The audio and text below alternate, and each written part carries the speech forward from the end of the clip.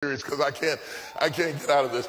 Orpah walks away and she cries and she goes back, and there are people who can walk away from you. And hear me when I tell you this: when people can walk away from you, let them walk.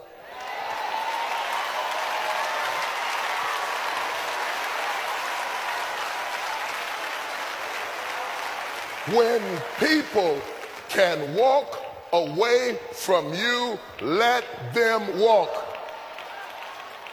I can sit down now. I preach. I can sit down. I don't need to make an altar call or nothing. I can sit. I don't have to hoop. I don't have to make you shout. I have just preached right now. When people can walk away from you, let them walk. I don't want you to try to talk another person into staying with you, loving you, calling you, caring about you, coming to see you, staying attached to you. I mean, hang up the phone.